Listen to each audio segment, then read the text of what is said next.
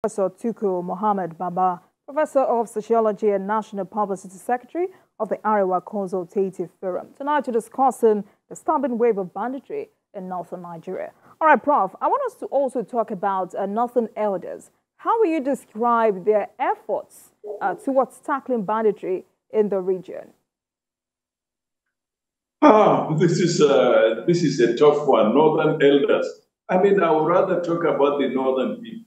I don't want our discussion to confuse what I'm saying with the Northern Elders Forum, or for that matter, the Arewa Consultative Forum. I would rather talk about northern elite stakeholders, no matter where you are, in academia, in government, in politics, and so on. I think so far, to be honest with you, I have not been very, very happy. We have been too quiet for one reason or another. We have not been piling on the pressure for the government to produce results. We have not been piling pressure on the security forces. Probably the majority of us, in one way or another, live in Abuja and away from our villages. It used to be when we want a peaceful time, we go to the village. Now it is the village that is running away from us. If you go back to Borno, I noticed that even the Borno Elders Forum has declined. We don't hear about them anymore. A lot of groups in the north are not speaking with one voice. They don't have to unite, but let them speak in a coordinated manner and so on. All of us need to speak. We need to speak to warring parties on the platform to please stop the bloodletting. We need to, our religious leaders, to challenge the religious perception and ideology of these bandits. That what they are doing is not religion. What they are doing is primitiveness. We are going back to our atavistic ways in the past. Let me give you an example.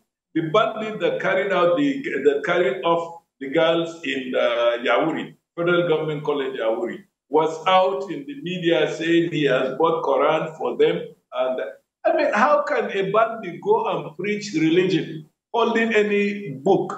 You are holding people to ransom and you are preaching religion. Our religious leaders need to take them on debate. They need to challenge them.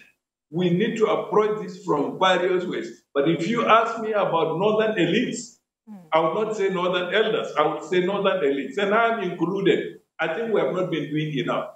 We have allowed, in particular, the last regime that stayed for 8 years in power. We gave them more slack than they deserve. We kept quiet, and it's as if we are indifferent.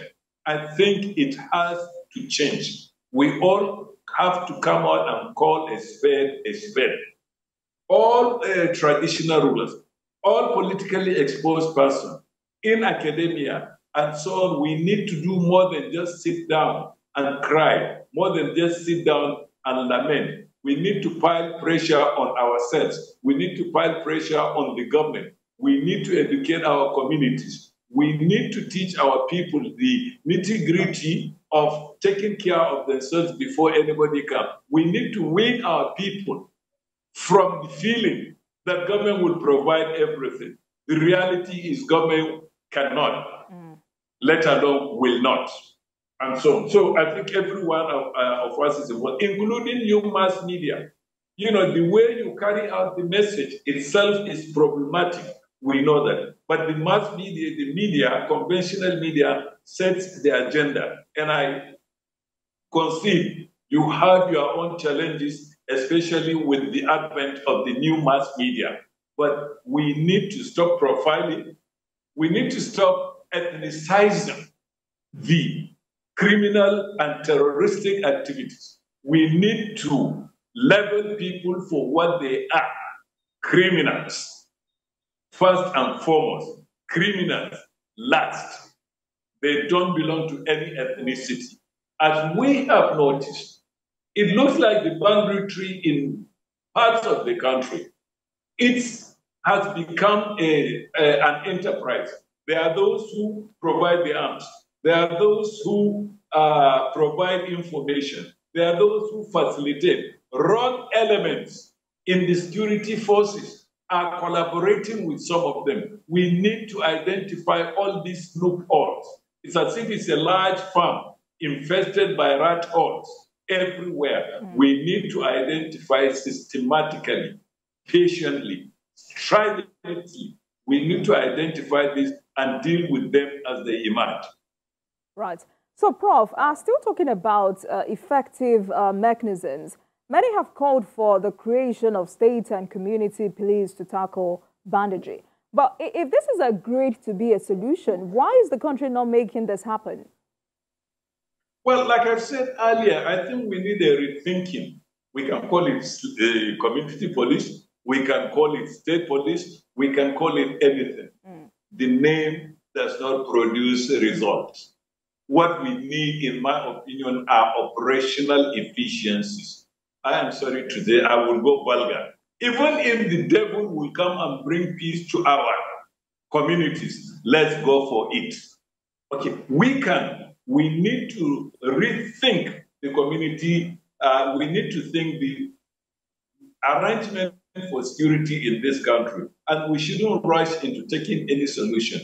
If there's going to be a synergy between security forces at different levels, and not what we have been seeing, competition and so on. For God's sake, it's welcome. If we want to go for state police, and I also think we should go for certain other apparatus at the local government level. We need to train villagers and communities on how to be the first line of action in any insecurity problem.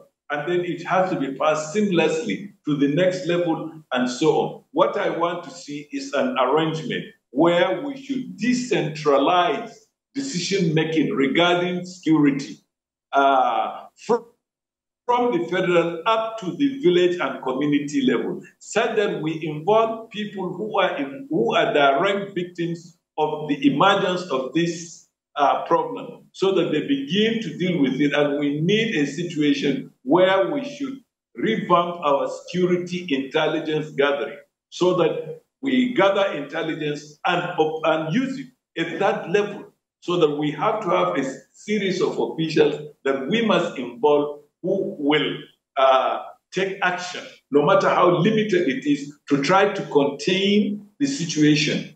Insecurity at the incipient stages, as soon as it starts emerging, some must be there to nip it in the bud or to slow it. If it is going to be state police, local government police, or even community police, as we have back in the United States, where they have county police, they have state police, they have federal police. Even universities in America have their own police who are fully armed and so on. You see, they are coordinated. They are well linked in one way or the other.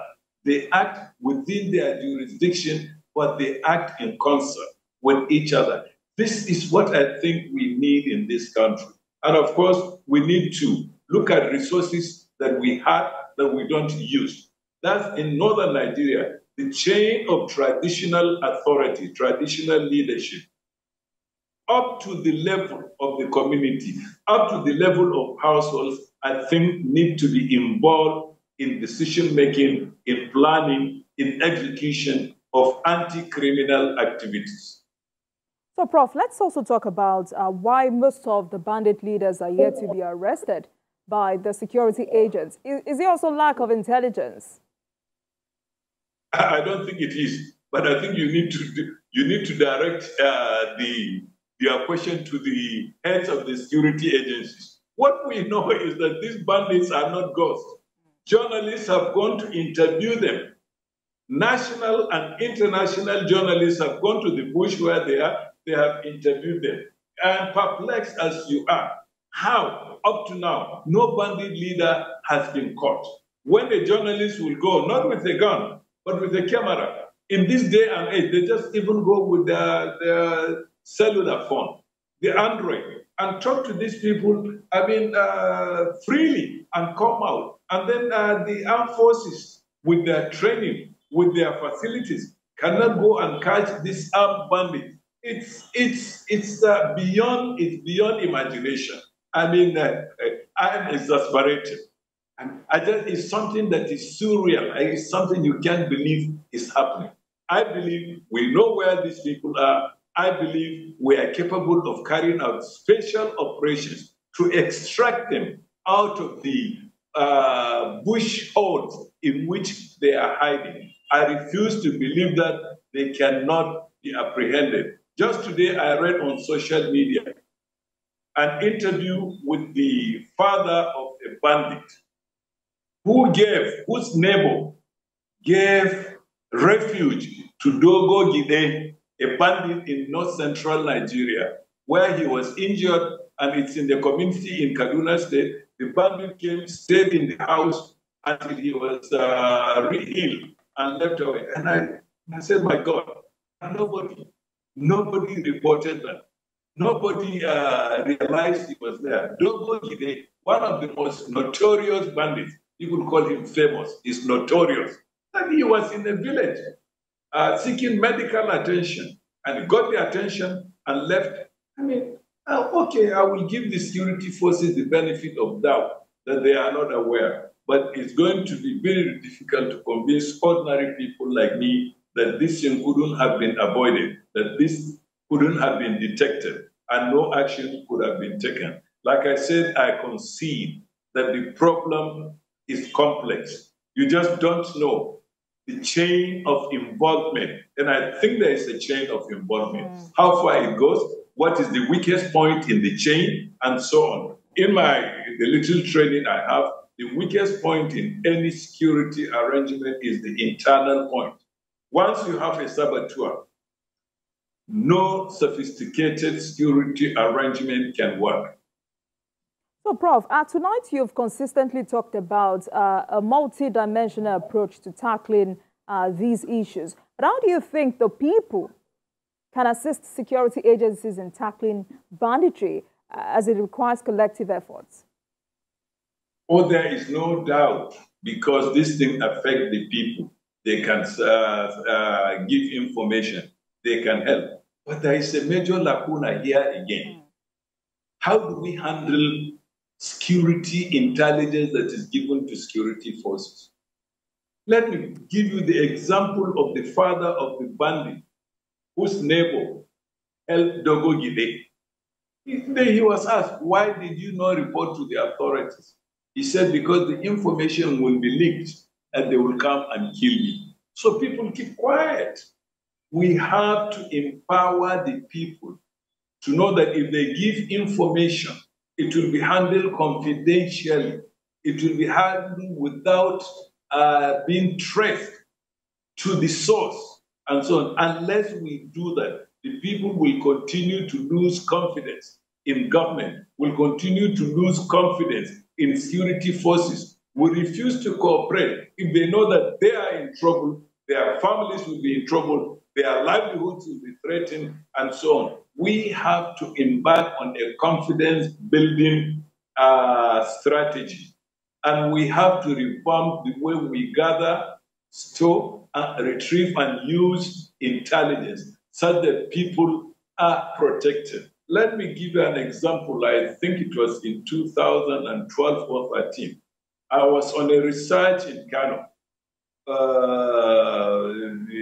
looking at new challenges. And someone told me the moment there is in the city of Kano, the moment there is a stranger in this neighborhood, we know. And we have that information. I was surprised. I asked him. By the time he gave me the answer, I felt stupid. He said if anybody comes out and walks for 100 meters without stopping to say hello to someone, without stopping to exchange banters, to ask how people have been, and so on, then we know he's a stranger. Then we keep asking ourselves, who is this? Who is this? We don't know. So I thought about it. What do you do with such information? These are people telling me that, and he said, if you walk out here for 100 meters, someone is going to come and ask me, we saw someone coming out of your house. Who was that? But we keep the information to ourselves, because giving the information to the security forces itself is a risk. So I think these are some of the things we need to think about. These people have a treasure trove of information. It's not that they are not willing to give, but what will be the consequences for them? The people have to be mobilized. The people have to be conscientized. I mean, you have to raise their conscience. More than that, you have to give them confidence that they are speaking to you in confidence and that there will be no consequences for them for merely speaking or providing information. Prof, do you agree that the people should take up arms and defend themselves? The people should defend themselves. I don't know if it will involve arms. A lot of this thing can be solved without involving arms. I am an advocate of the fact that only people who are trained to handle arms in one way or the other should be allowed to handle arms. Just arming people for the sake of it, in my opinion, is inviting chaos. Because I personally believe that anybody holding an arm without any control will one day misuse it, and so on. So we need to be very careful. We can train our people in non-armed confrontation with security forces, with bandits, terrorists, and criminals. There are many, many more effective ways. There are countries in the world that ban arms. Australia, New Zealand, that saw a terrible dip in criminality in their societies. In Canada, arms control has led to dip in security, in criminal activities. I mean, there are so many countries you can think of that control it, and they're having good results. Okay, we are not at the same level of social evolution with them, but we can begin from the rudiments and so on. If there will be people armed in communities, they have to be known, they have to be controlled, they have to be trained. A gun is something that should not be handled by a novice. All right. Thank you so much, Prof. I sincerely appreciate your contribution on the program tonight. I've been speaking with Professor Tukur Mohammed Baba,